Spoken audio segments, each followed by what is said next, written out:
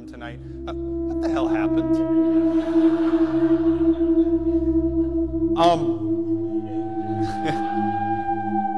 It's a good opener. Thank you. A lot of things. Honestly, it's been a crazy whole year. Like, in the context of everything that has happened to us, this last 3 weeks or a month or whatever it's been, it stands out, but not as much as you would think it should. We kind of like went from this unknown research lab to this like reasonably well-known tech company in a year, and I think that takes most companies like 10 years. And that's been a wild experience to live through. Of course, these last few weeks have been particularly crazy and sort of like painful and exhausting, and happy to like be back to work.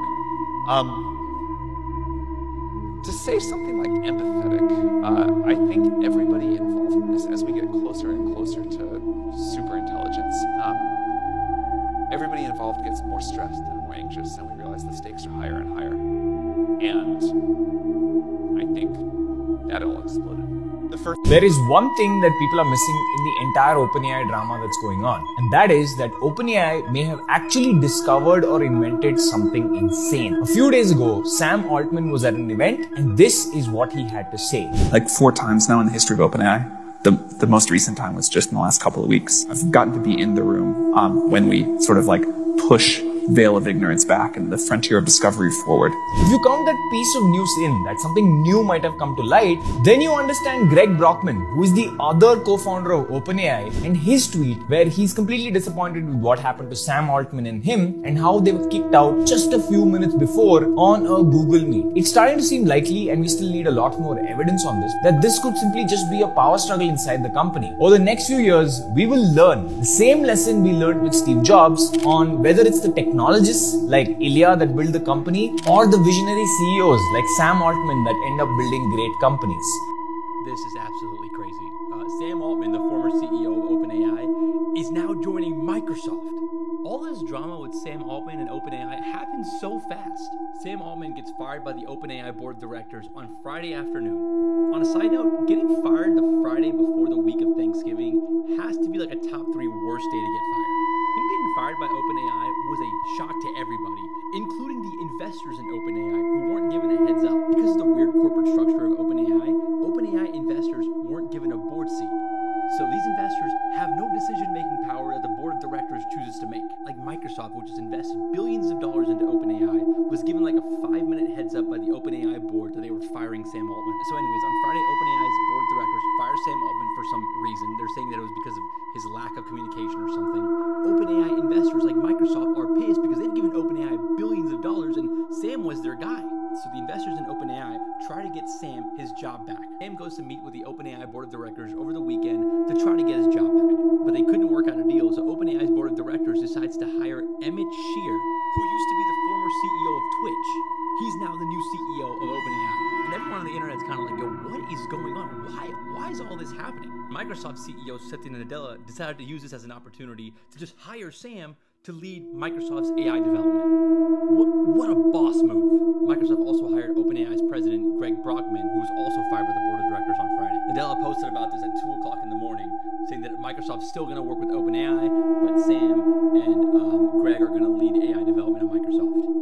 A lot of drama for one weekend, and Microsoft ends up coming out the winner at the end of all this, because now they have 2 of the best talents in AI working for them. And OpenAI, I don't know what's going to happen with them. I mean, I'm sure ChatGPT is going to continue to be popular, but where do they go from here? I'm sure more details are going to come out about this. I just want to know why Sam got fired. Like, what happened? What did he do? Sam Altman is back at OpenAI as CEO, but things don't end there because apparently something dystopian actually took place before he was fired. Here's part 7 of the OpenAI saga. I swear it's like a reality show at this point. According to a latest exclusive by Reuters, apparently before Sam was removed as CEO, several employees at OpenAI sent a letter to the board warning them of a powerful artificial intelligence discovery that they said could threaten humanity. This supposed breakthrough discovery was codenamed Q-Star, and it's thought to to have precipitated Sam's ouster. Some employees make progress with Q-Star, and according to a source cited by Reuters, some believe that it could be a breakthrough in OpenAI's search for superintelligence, otherwise known as Artificial General Intelligence, AGI. TLDR, these researchers freaked out about what they discovered and they just wrote a letter to the board. But it's important to note here that Reuters clarified two things in the story. One, that it wasn't able to actually review a copy of said letter, and it wasn't able to verify the source's claims. So Q-Star is probably not something to worry about for now. Is this the end for ChatGPT? Sam Altman, the founder and CEO of OpenAI, just got fired. All we know for sure is that the board claimed that he wasn't truthful. In addition to this, the president of OpenAI, Greg Brockman, resigned as soon as he heard the news. Is OpenAI screwed? What do you think? I actually don't think we're all going to go extinct. I think it's going to be great. I think we're like heading towards the best world ever. But when we deal with a dangerous technology as a society, we often say that we have to confront and successfully navigate the risks to get to enjoy the benefits. And that's like a pretty consensus thing. I don't think that's like a radical position. I can imagine that if this technology stays on the same curve, there are systems that are capable of significant harm in the future. Humans are very bad at having intuition for exponentials. Again, I think it's going to be great. Like, I wouldn't work on this if I didn't think it was going to be great. People love it already. I think they're going to love it a lot more. But that doesn't mean we don't need to be responsible and accountable and thoughtful about what the downsides could be. Sam, you're fired. What? Why? Well, we, don't have confidence in your leadership. That sounds like BS. Yeah, you're right. We just don't like your baby face, but we can't say that publicly. We'll hire you. And actually pay you. Oh, dope.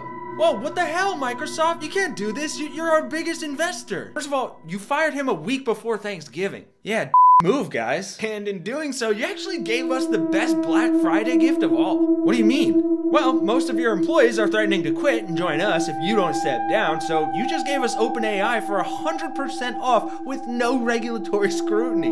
You guys were a great investment. Oh God, what have we done? Well, you f***ed up. But hey, have fun with the Twitch CEO. Come on, Sam, let's go talk about the future of AI. So if you're confused why OpenAI and Sam Altman got fired, read this. This comes from the president of OpenAI and basically the timeline of what occurred. So go ahead and pause and let me know what you think.